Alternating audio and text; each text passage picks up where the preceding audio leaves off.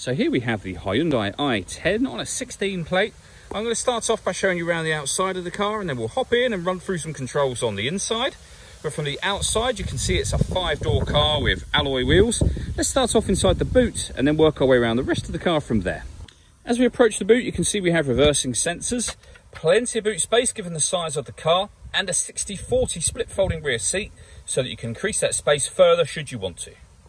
Okay, so we're just going to work our way back round to the front of the car, and then we'll hop in and run through some controls on the inside. But now that we've done a full circle of it, you can see it's in fantastic condition the whole way round. Just briefly before we climb in, I think it's what we're seeing the interior from this exterior point of view. There's plenty to run through on the dashboard, so let's hop in and we'll do that right now. Okay, now that we're inside the car, we're going to start with the dials. On the left-hand side, we have the rev counter, we have the speedometer in the middle, and on the right-hand side, the fuel gauge and coolant temperature gauges.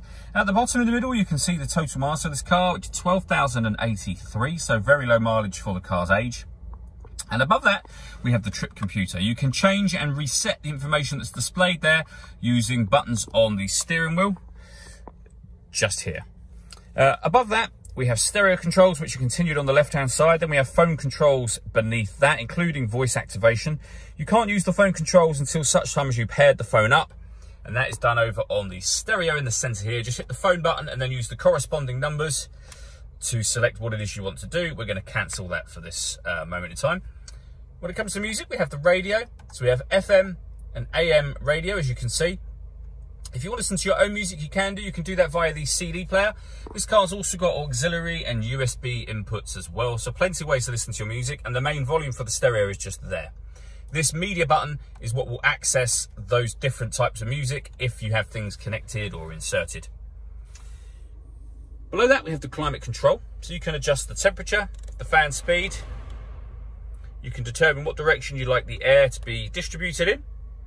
When you're happy with those settings, this button turns the air conditioning off in this case, or back on again, or you can hit auto. When you do that, the car will take control of the direction of the air and the fan speed to maintain this temperature. You can hear it doing that now. To override it, simply readjust the fans, put it back on whatever setting you want it on here as well. We have heated driver and passenger seats, both with 3 different heat settings on each. This cubbyhole section opens up to reveal the 12-volt charging socket, auxiliary and USB inputs.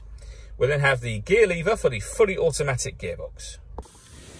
All that leaves me to say is thank you for taking the time to watch this video. If you'd like to come and see the car in person and have a test drive, please feel free to call any of our MJA sites. We'd love to hear from you soon.